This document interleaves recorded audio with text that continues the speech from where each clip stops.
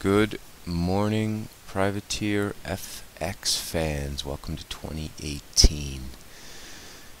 We're here at the European Open, going over some charts, trying to get a feel for the first trade of 2018. We'll start with the equities chart. Last day of the year, we had quite a bearish day. It's unclear whether this was just end of the year adjustments or this was an important candle. We're leaning towards this is an important candle. We feel like because of the tax changes, there's going to be early selling of assets in January.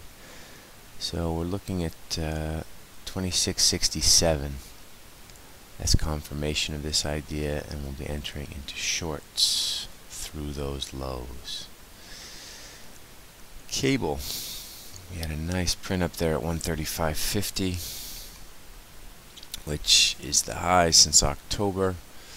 So either we have a double top here or we have an entry point for longs through 135.50.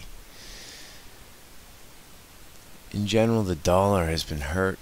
Gold has been the big mover overnight, along with S&Ps. Let's see.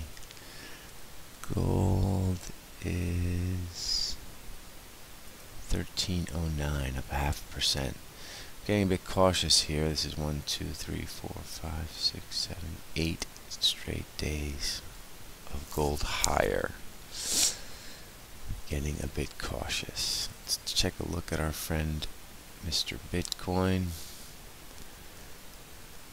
He's down today, or actually, more importantly, let's look at Ethereum. Ethereum made a new all-time high through 861 and traded all the way up to 890.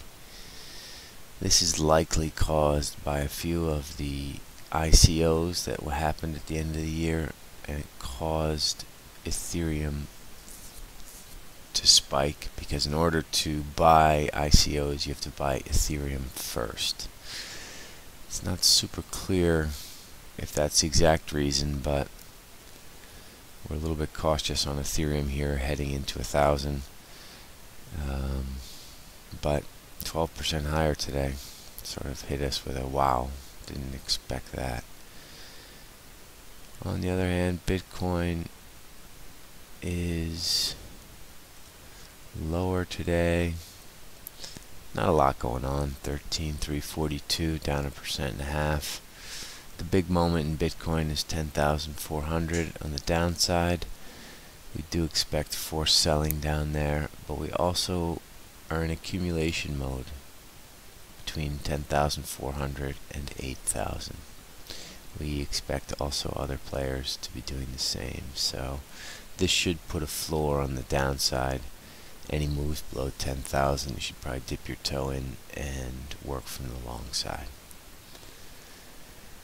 Not a whole lot else to say. We were kind of waiting for this first London move to see what's on the mind of the European traders for FX. And so we'll have more to sink your teeth into at the New York Open. Good luck with 2018, and I will see you in a few hours at the New York Open. Ciao.